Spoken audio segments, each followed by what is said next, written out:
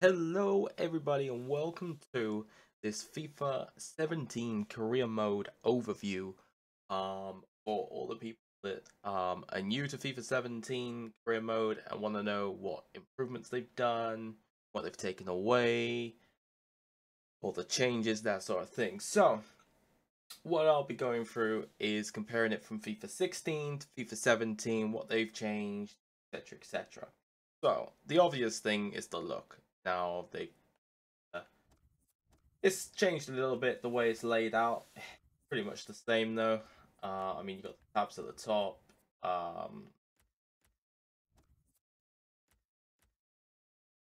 Um, it'll pretty much look.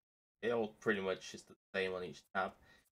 The key difference with this one is the board expectation.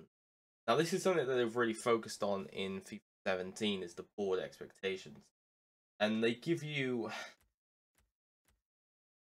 to be honest, I'm not a great fan of what they've done with the board expectations, if I'm honest. And here's why. The reason why is because they want you to gain, well, for example, this is my Everton career mode, okay? And they want me to gain 68 million earnings from shirt sales within a season, right? Now,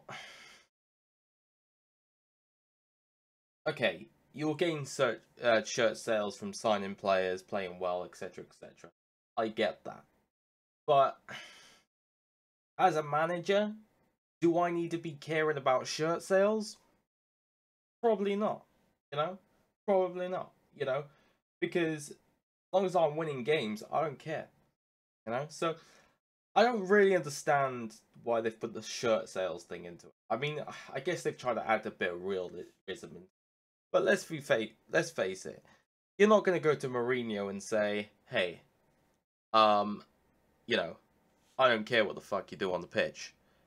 I want you to get 100 million shirt sales. The board is never going to say that. The board is never going to say that. Let's be fair. Let's be fair. So, yeah. I personally don't agree with the shirt sales thing that they've added. Okay. But they have made it a little bit harder to um they've made it a little bit harder for you to please the board. For example, now this is where if any Everton fans are watching this video, you're probably gonna rage a little bit from what I'm about to say, but even you will agree that this is an unrealistic target. So I took over Everton, and straight away they've said I need to finish in the Champions League space in the top four. I honestly laughed when I saw that. I mean, Everton's a fairly good team. Don't get me wrong. Like, they're usually in Europa, okay? Like, they usually go up in Europa. That's fine. If that was a Europa spot, fair enough. Top four in the first season? Come on, board. Get a bit. Bring yourself down off your high horse, And then FA Cup reached the semi-final. It's like, whoa. First season objectives, pay. But anyway, this is what they've done. So basically they've changed everything. They've changed like the way the objectives are. So I didn't actually see this short-term one. So they want me to qualify for the Euro League, but long-term they want me to go into the. Oh no, see, short-term. I don't understand that. It says short-term qualify to Euro League. Short-term finish in the Champions Cup place. So on one minute they're saying you just need to qualify for Europa, and the next minute they're saying I need to go into a Champions League space. So I don't actually know. But anyway. And what you'll also notice as well is you'll have this figure that's usually in the top left of your screen, and that's number. Now I'm number 69. And it basically just is your target. So obviously the lower it is, the worse you're doing. I'm probably gonna get sacked soon. Not gonna lie, I don't care. um, but yeah, that's basically that figure. So you need to make that figure as high as possible, basically. Um, but that'll just rise from winning games and stuff. And such. So that's the big change.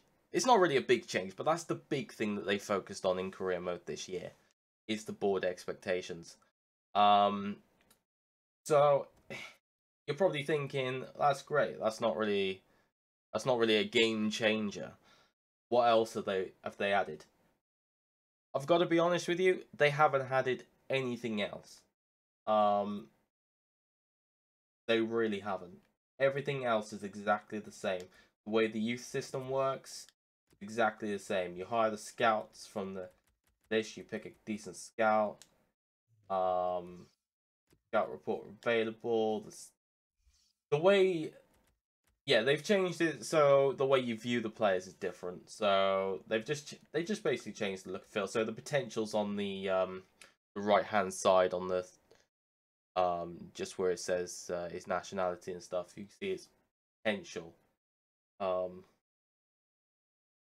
you can see they're gonna go. So they've kind of improved the way this looks. So looks a little bit nicer, I guess. But it's not really a change. As I say, it's not a game changer. For me, they haven't really done much, to be honest. It's not really a game changer what they've done in career mode. I think this season, I'm calling the FIFAs the season. Well, it kind of is, I guess. I think this year they haven't really done much with career mode. I don't think they really put a focus on it. Last year they put a little bit of focus on it, like they've added the training, the development, all that sort of stuff. This year they've kind of come back from career mode and focused more on other modes.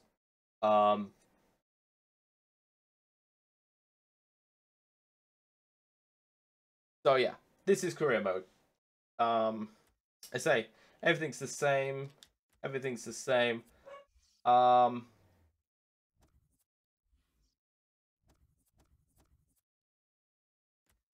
If you want my personal opinion, I think it probably could have. I think they should have focused a bit on the um, youth system. I still think that needs a major improvement. Um, personally, I think that the youth system is still flawed. I still think the youth players that come through are nowhere near as good as the players that you currently are currently in the current professional players. And I still think there's a bit of a gap between them when you bring them through. So I would have liked to see some sort of improvement to the youth system. Last year we saw the player development, as I said, and that was a good step towards improving them. But I still think it can go a little bit further, the youth system. So I'm a little bit disappointed that they didn't go a little bit further. I'm not sure how they would do it further. I just feel at the moment, when you get a decent youth player, like a 90 rated youth player, that you think is an absolute gem, never plays like a gem.